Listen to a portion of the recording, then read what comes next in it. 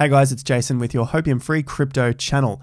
An update on the altcoin situation and their crashing, their little silent crash that we've been talking about over the last few weeks. That along with Bitcoin and Bitcoin dominance. So let's dive into some of the news today, the charts, and update this whole crash situation as the market continues to die out, get boring, and go quiet. So remember what to do first. Hit that subscribe button. There are plenty of you that haven't subscribed yet and are watching the videos. Like the video up, hit that bell notification icon as well. Follow me on Instagram and Twitter, daily Q&As, and of course, the free investor newsletter, which you can find a link to down below. Let's dive in. If you're just joining the party now, the last couple of weeks, we've been talking about altcoins bleeding out. And it's not a dip that I'm looking to buy for many, many reasons. You can check out these videos here over the last few days, plus over the last week or two, we've been looking at that specifically of the altcoin against its Bitcoin value, not only its USD value, but its Bitcoin value. The whole idea here is to reduce risk. And if you want to understand that a little more, definitely go and check out these last couple of videos, which I go into a lot of depth on and give you a bit of a guide, of laid out plan as to how I see the markets. And so altcoins looking here to continue falling. It's not a FUD title. If you see those guys in the comments, they haven't understood the video. They don't understand what it is they're doing, and they probably shouldn't be in the space if they consider every piece of news to be FUD. So just be aware of those, especially if you're new in the space and you're wondering what it's all about. Let's discuss it right now. So what I'm looking at here is Total 2. You can use TradingView. Link to this is down below. This is to check the charts out. Essentially, we're just looking at the data. As I've talked about many times before, don't let the facts influence your FUD. It's your own thoughts in your mind when you are claiming someone else is fudding, that old mudder fudder out there. So really just take a step back and think about what you're about to write or think. Look at what the chart's telling us. We are now bumbling around on our 50% zone of our total of Total 2. So this is our COVID crash, the China pandemic crash, and this is our current top set back in May. Now we're hitting around this 50% level. We do have it on log, doesn't really matter. And we're finding some support at the moment, but again, volume's drying out, and this is going to be the same for the rest of the charts. You can see the volume drying up in the markets. You can see it drying up on YouTube, Twitter. Views are down, comments are down, likes are down, subs are down. This is all part of the market sentiment, which I fortunately have a very close insight to. Obviously being on YouTube, I can see those analytics come through time and time again. You can also check this for yourself. Just go through some of the main channels that you follow and look at the views over the last few days to few weeks and months. You can see how much it has plummeted. And I'll probably do another video on this, but it's really the worst thing that retail can do. They get bored. They're not gambling. Their gambling tokens aren't making money, so they leave the space. They come back when things get exciting again because they're used to the emotions getting all fluttered and jittered because they don't have a plan. Their plan is to put their money where their emotions tell them to do it. The old gut feel, when they haven't basically programmed their gut feel. They haven't taught their gut feel what it actually means.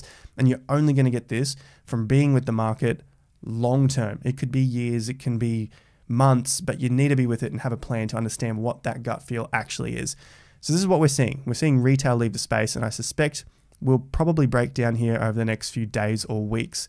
And my next targets, I've got my alerts set just in case that happens, are at the 61% drop from the high. This is our fib level, our fib retracement. But if you're going to measure it from here, somewhere around a 60% drop down to about that $600 billion mark, which has come in for support back in March. So that's what I'm seeing with altcoins. For Bitcoin itself, we've got total, which includes all of the market cap of Bitcoin and all of the cryptocurrencies. Whereas Total 2, which we just looked at, that's just the altcoins, everything except Bitcoin. And so if this thing falls down as well, this is the 50% zone that we've been looking at, our 1.34. But if this crashes through to the next support zone, that's about at $1 trillion market cap for the total cryptocurrencies. So I think that could be a pretty reasonable level to expect it to fall, especially this volume. You can just see it just drying up and drying up. And this doesn't look like a chart that is ready to get going just yet.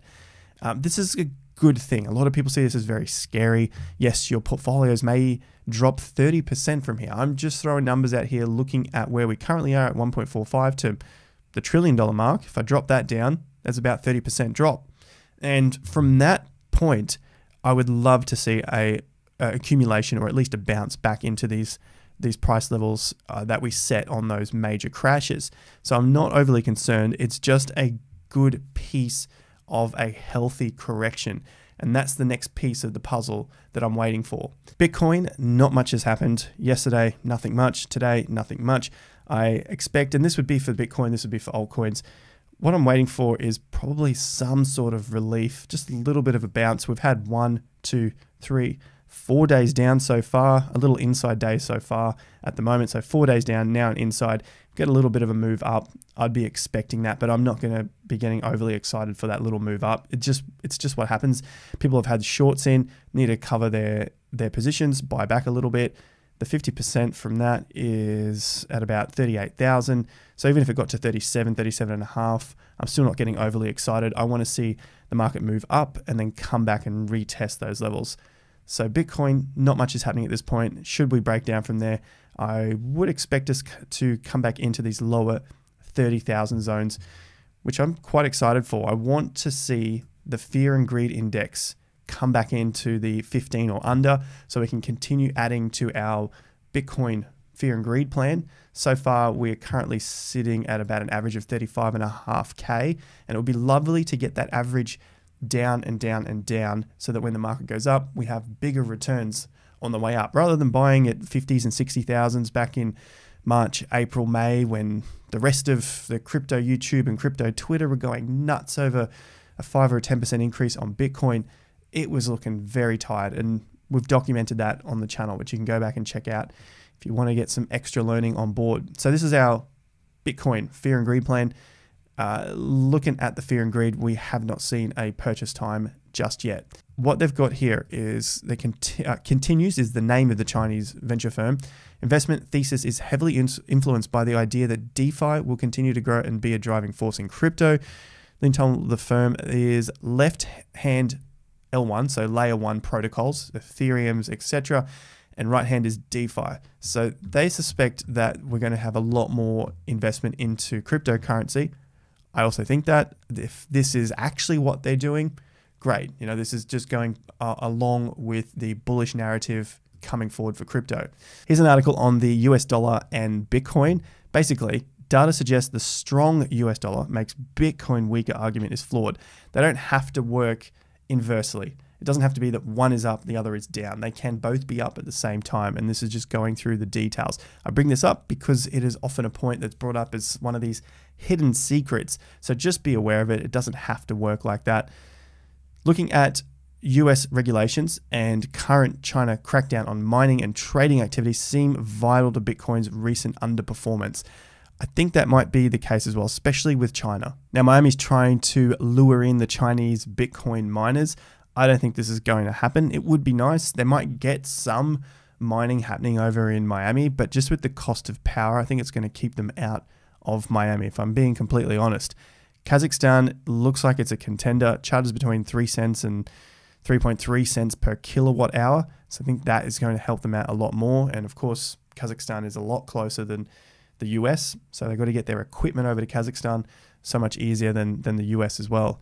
I think that's a big one to keep in mind, especially if the whole narrative starts to shift towards Miami as a Bitcoin mining city. I highly doubt it, especially with the heat in Miami. Nonetheless, I think this is very good news. This is much better news in my opinion than having to try and cart everything to Miami and get in there.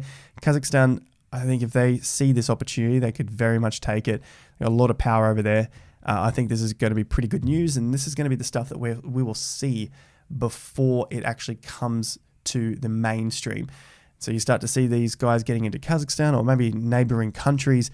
That's what I'm holding out for. That's what I'm looking for in the news. More good news. 98% of hedge fund CFOs expect to invest in cryptocurrencies by 2026. This is from a study, and the study is from Intertrust Group. It's not just a made-up study. Hedge funds will increase their cryptocurrency allocations to 7%. So a recent study revealed, according to a new survey from Intertrust, we just saw that, nearly 20% of CFOs believe their organizations will allocate at least 10% of all holdings in various digital assets.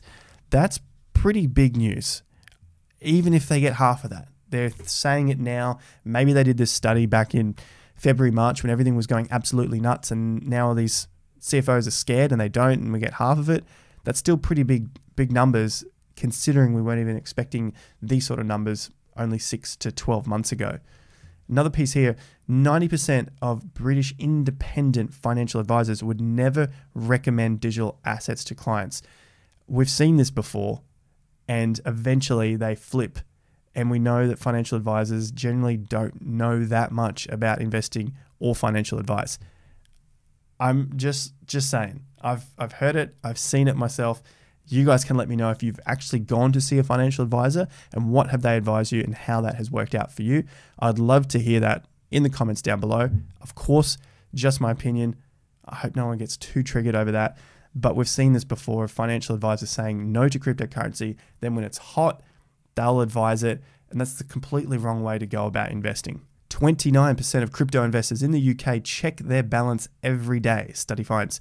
So people in the UK are more interested in Bitcoin and crypto today than any other year, including 2017, which was an extremely hot year. So they're more interested in it today. And this was a recent survey as well. So the survey, as I've looked at here, published 17th of June, very recent, that shows that about 78% of adults have now heard of cryptocurrency.